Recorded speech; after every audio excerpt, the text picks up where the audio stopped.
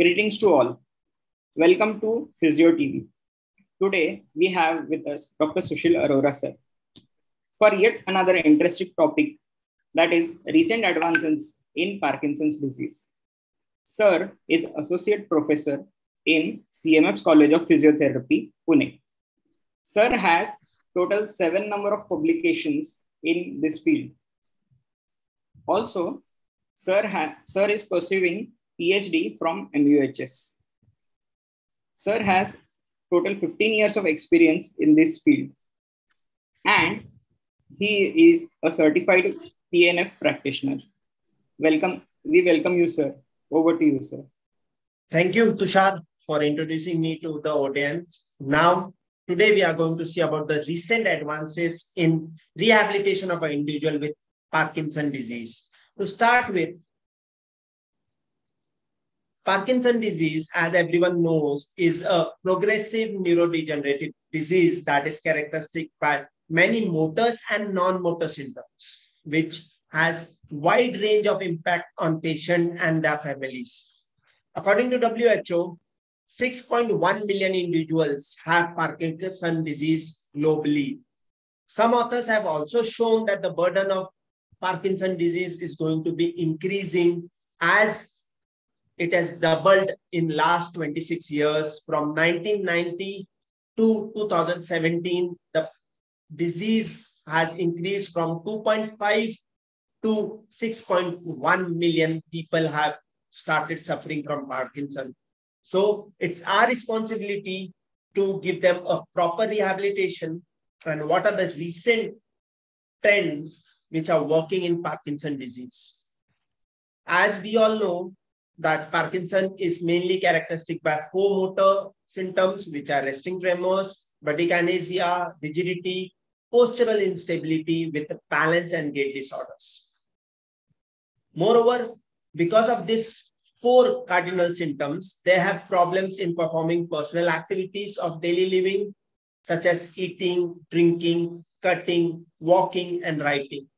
All this leads to a burden on the family and caretakers. Therefore, it is, as all of us know, there is no cure for Parkinson's disease. Usually, patients are given only levodopa with combination sometimes with carbidopa. At least levodopa helps in 3/4 of Parkinson's cases by reducing their motor functions. But physiotherapy has a significant importance in multidisciplinary team focusing on rehabilitation of patients with Parkinson's. So we are the most important part of a rehabilitation team when we are rehabilitating an individual with Parkinson's disease.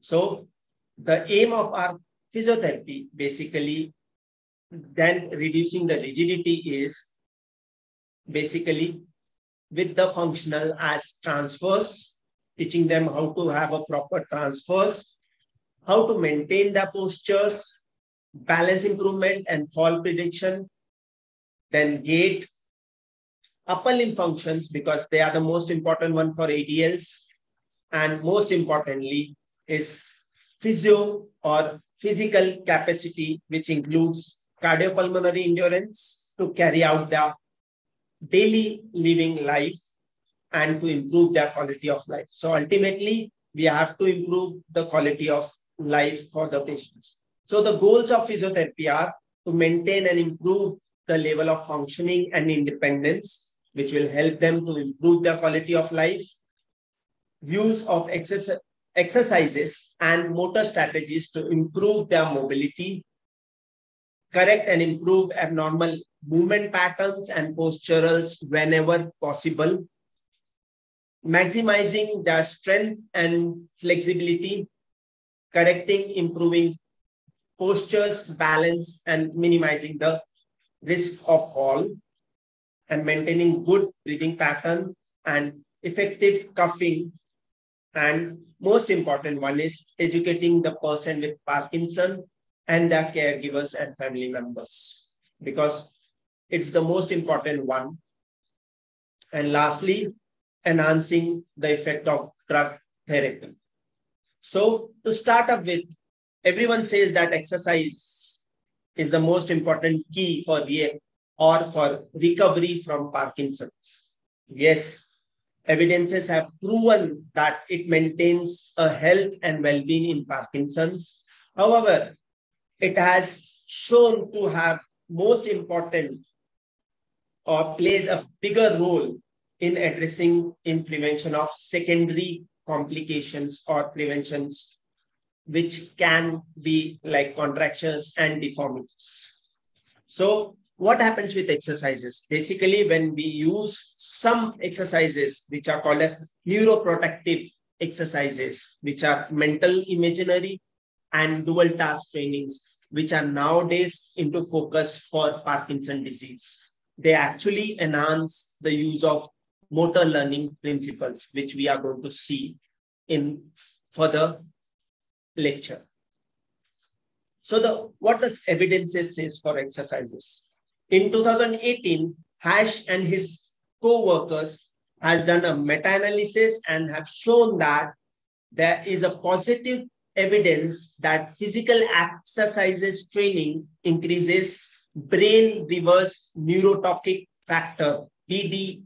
It is called as BDNF, which have been decreased in Parkinson patients. But with exercises, this BDF increases, results in reduction of the motor symptoms, which were measured by UDP, UDRS, and has confirmed that there is a positive effect of exercises on dopaminic pathway in Parkinson's disease. So it's a very strong evidence that exercises really helps, but what exercises to be given, we are going to see that.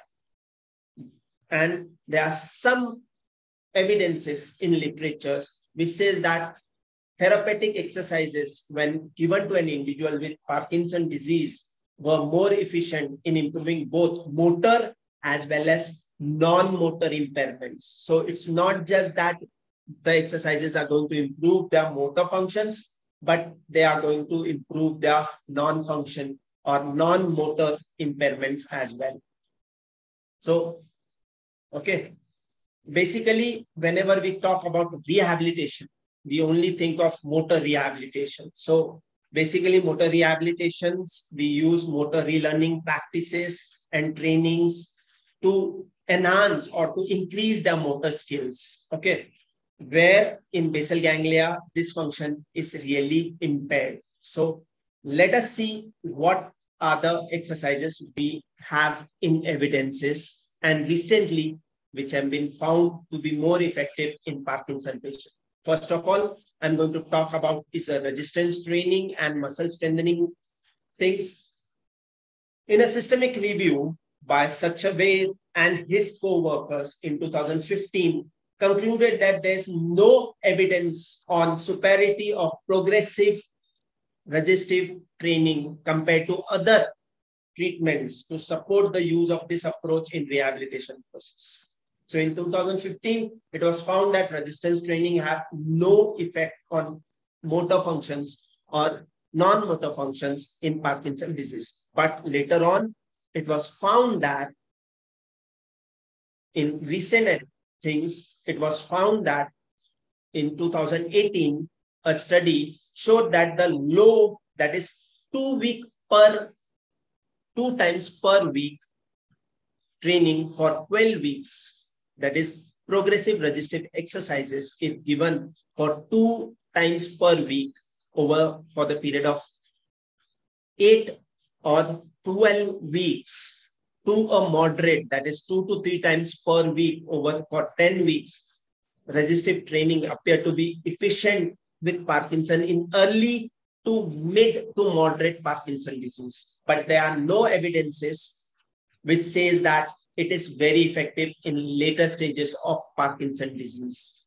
So whenever you are using your resistive training, make sure that it is for a long period of time, mainly for 12 weeks to 10 weeks. That is what evidences says. Now, the another thing is what should be the set of repetitions or what should be the things. So evidences says that the number of sets may vary from 2 to 3. That means 2 sets of progressive resistive exercises, whether you are using any of the methods like DeLong or Oxford, 2 sets to 3 sets during initial period of Parkinson helps them to improve the strength of Parkinson disease. Then the next thing was whether 10 RM is better or 1 RM better. In a study done by Sachdeva again, have shown that 1 RM, when you calculate 1 RM of a person, is better than 10 RM calculations. So always go for 1 RM protocols for patients with Parkinson diseases whenever you are using for muscle strengthening. Resistive training, yes, mainly which exercises are to be focused? They are bench press, lateral pull down, military press, sit row leg 45 degrees, bar belly squats, leg curl-ups, leg extension, calf raise, lower abdominal exercises. Most importantly, treadmill and bicycle interventions can be used to perform against the resistance by using 1 RM, and evidences have shown that these exercises help them to prevent the further worsening of a disease and development of deformities in Parkinson's. Same way, as I was saying, that is what D. Silva and his co-workers in 2018 proved that there is a long-term effect in non-motor signs and symptoms of Parkinson's, that is especially in cognitive aspect. That means they have a lot of improvement in the cognitive with 8 weeks of treadmill training, and has found to be more effective in non-motor functions. I'm again repeating, non-motor signs and symptoms of Parkinson's. So you can use treadmill training for your things. Same way, in 2018, again, Flora and his co-workers have shown that resistive exercises were effective in reducing anxiety symptoms and improving quality of life in this population. And they have given the efficiency of all the exercises which I was talking about. So they have said that these exercises will help them to improve or to decrease their functions or to decrease their secondary complications of tightness and development or increasing the strength. So the treatment of basically the second non-motor functions or non-motor things which are nowadays not being focused is a tremors. So basically the treatment, as far as recent advances are called, they have shown that there is only medications which are used nowadays or were used before for reducing the tremors in Parkinson's. But there are evidences which have shown that electrotherapy helps to reduce the tremors in Parkinson patients. So electrotherapy also plays an important role in rehabilitation of Parkinson's. Zhu and co-workers hypothesized that cutaneous efficient evoked by surface stimulation produces an inhibitory effect on propose neural, which could suppress the thermal signal or resting tremor signals passing through this neuronal system. So they said that whenever you are giving a cutaneous stimulation, whether it is any of them, okay, whether it is TENS, whether it is EMS, they helps to inhibit the effect or suppress the tremors in Parkinson patients.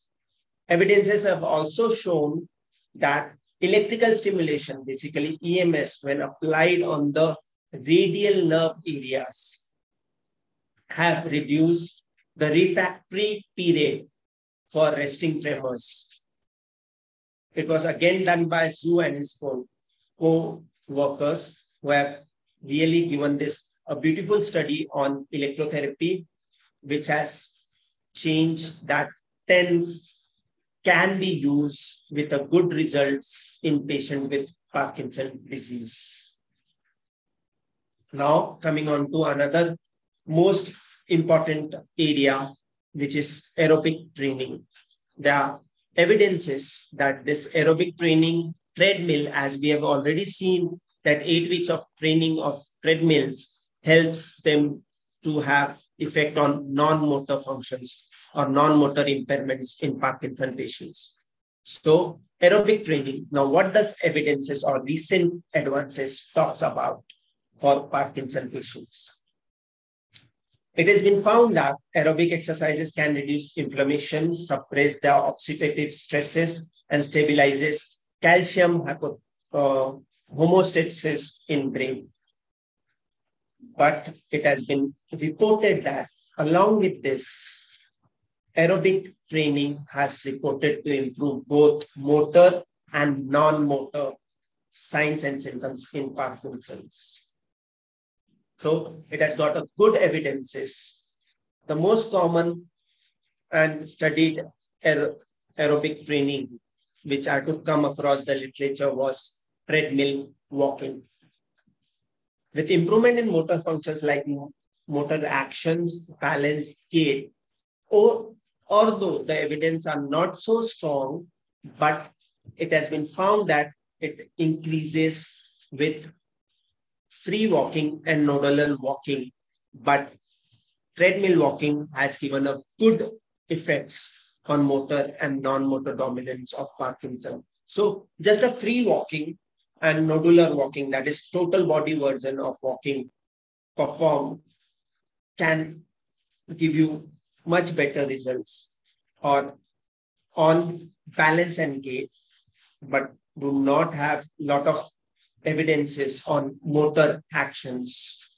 But with signs and symptoms, yes, non-motor functions are basically goodly improved by treadmill walking.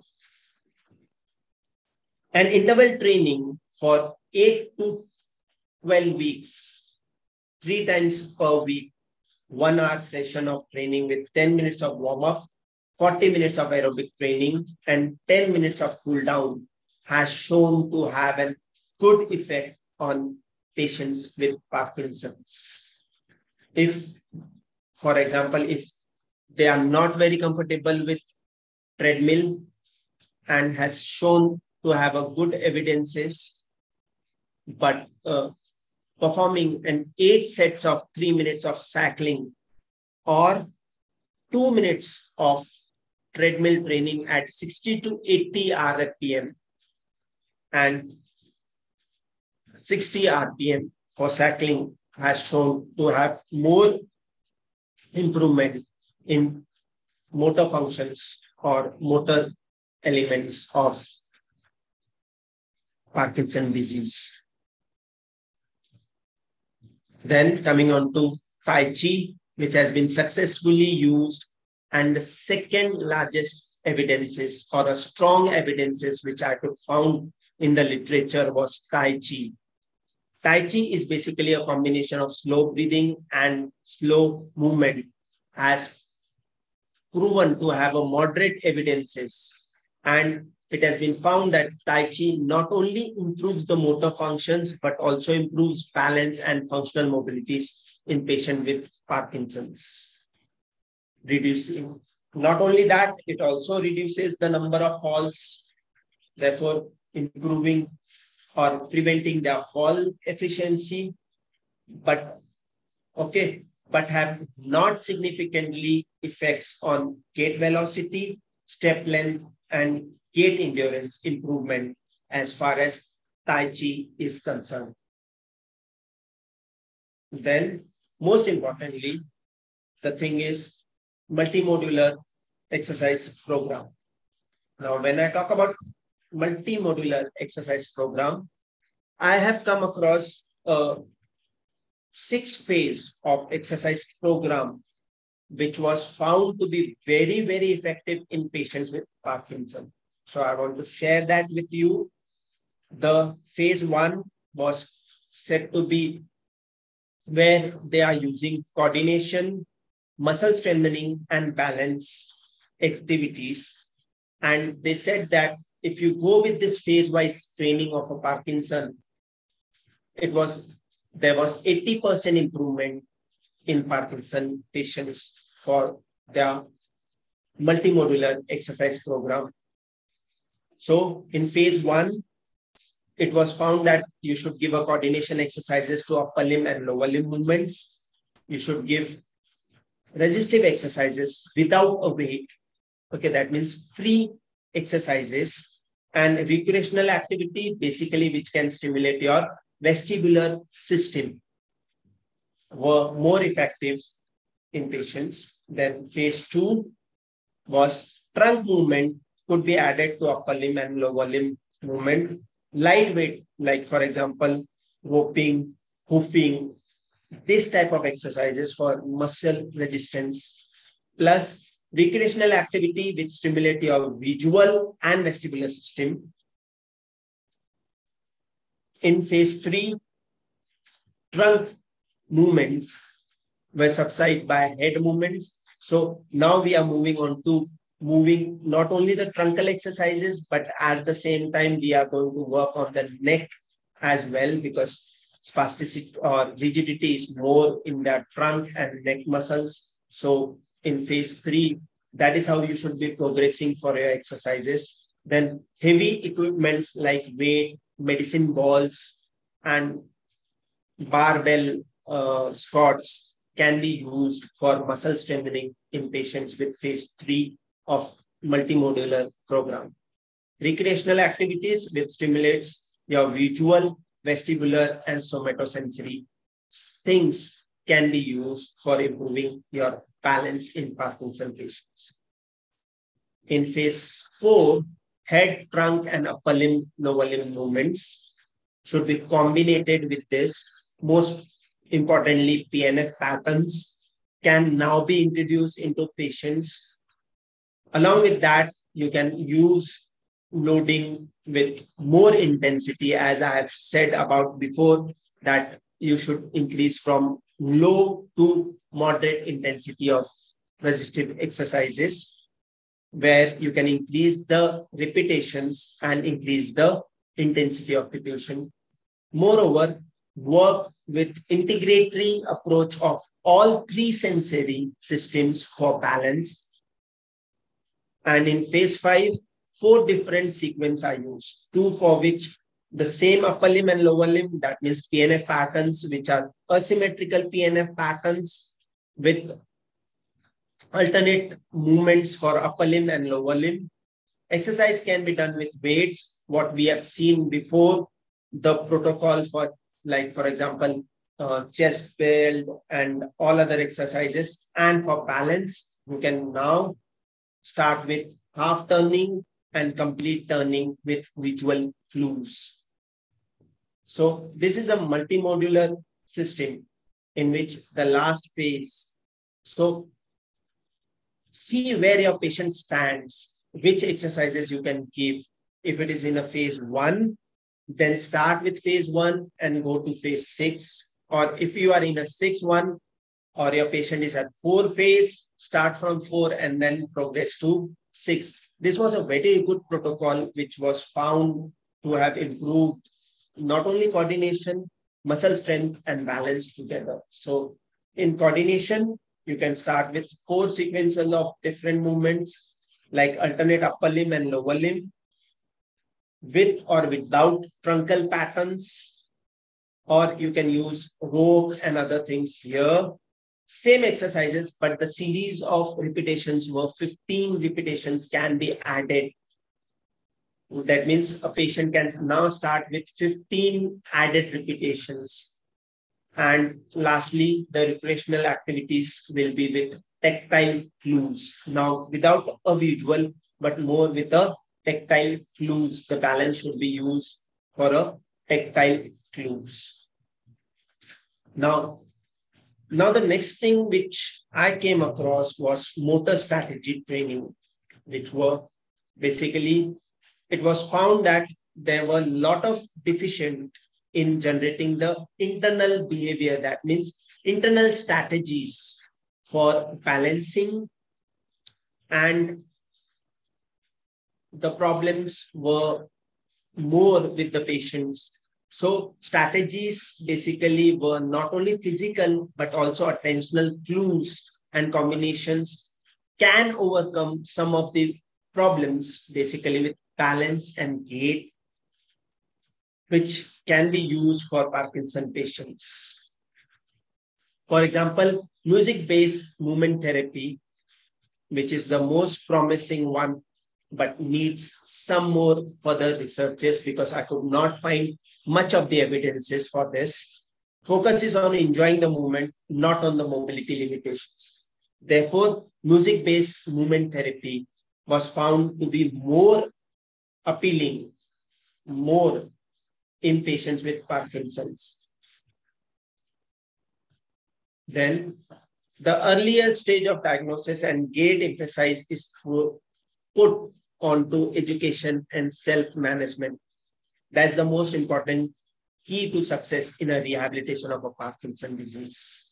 So European guidelines there are European guidelines for motor learning expectations. That means how these strategies can be used in form of fluid functioning and dual task training and compensatory stage by using external clues, self-instructions, and attentions.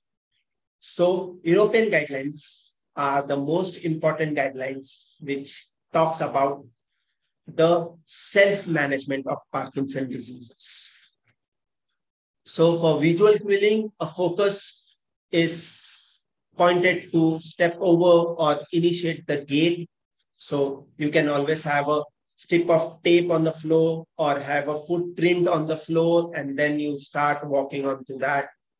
That or can reduce the freezing episodes in Parkinson's thing.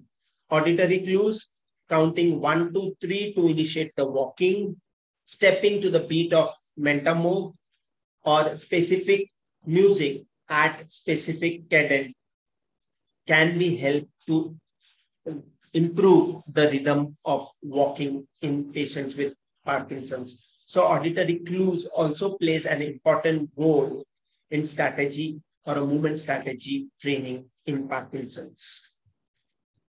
Attention clues, yes. Thinking about a big step, that means whenever you are making a patient to walk, before they start walking, mental practice, mental imaginary techniques are to be used in Parkinson's and have now it's been growing evidences on that. So it has a moderate evidences.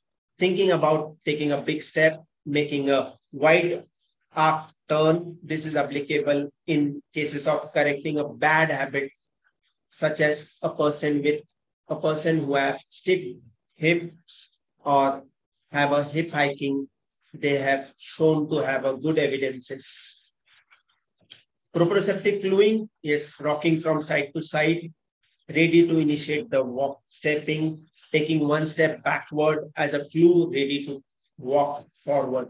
So this type of fluing you can use, for example, whenever you want to. So take one step back, then take one step forward, will help the patient to improve their gait as well as balance and initiation of gait with motor planning. So a systemic review of 24 studies have shown that there's a strong evidence that auditory clues increases the speed, but are insufficient evidences for visual and somatosensory cueing.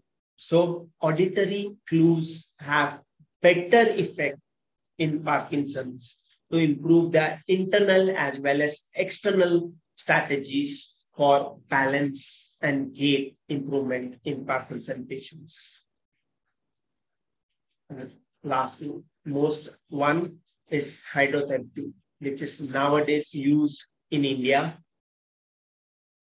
Hydrotherapy has been widely used with patients with Parkinson and has been proved to have efficiently for different gait rehabilitation programs, as well as to improve the balance and quality of life and reducing pain and fall of the patient. So there's a strong evidences which says that hydrotherapy is proven to be very effective in improving balance and reducing the falls in Parkinson patients.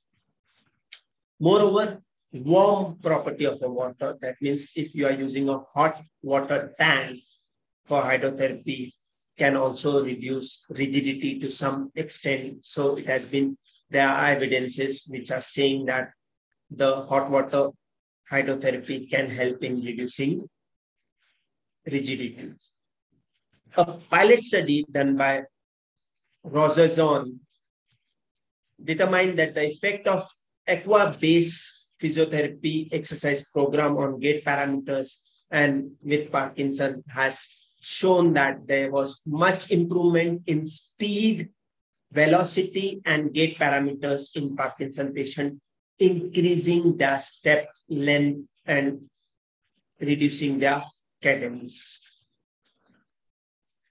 Nowadays, most of people are using virtual reality interactive techniques.